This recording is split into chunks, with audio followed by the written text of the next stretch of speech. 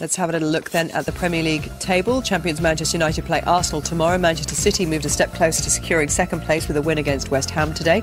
Chelsea are also in action tomorrow. They go into that game hanging on to fourth on goal difference after Tottenham could only manage a draw. At the bottom, Wigan's draw with Spurs means they stay in the relegation zone. Aston Villa have the chance to pile more pressure on the Latics when they play Sunderland on Monday. QPR and Reading play tomorrow. The losers of that game will definitely be relegated and both could be down by Monday evening. Let's have a look at the Championship. Hull City blew their chance to join champions Cardiff in the Premier League. Their defeat at Barnsley ensures the battle with Watford for the final automatic promotion place will go down to the wire. Brighton won to book their playoff place, but the other two remaining places are up for grabs. Already relegated Bristol City lost to Huddersfield, which leaves the Terriers on the brink of safety. Wolves were beaten and will kick off 3 points adrift of safety next weekend as they battle to avoid relegation to the third tier of English football for the first time since the 1988-89 season.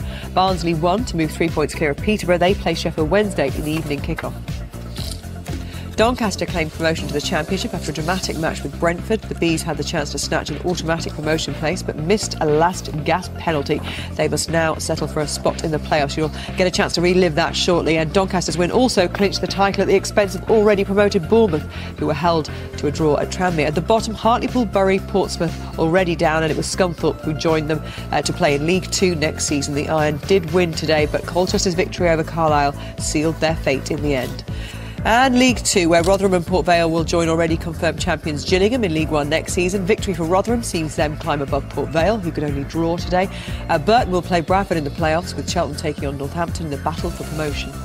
And let's have a look at the bottom. Aldershot could not find the win they needed. They're relegated out of the Football League after a 5-year stay.